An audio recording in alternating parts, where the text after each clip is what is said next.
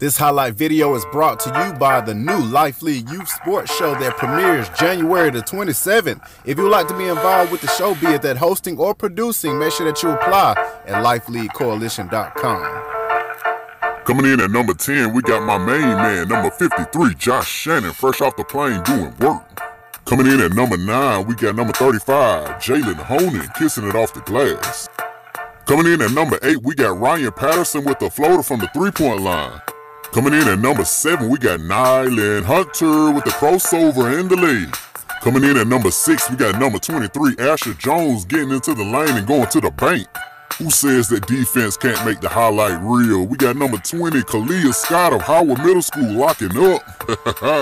Coming in at number 4, that's right, I said 4, we got the Mohawk with the slight work.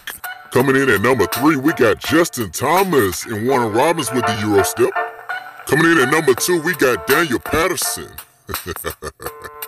And the top play this week goes to none other than LL Cool Bray, a.k.a. Braden Vereen. Show what you got, Braden.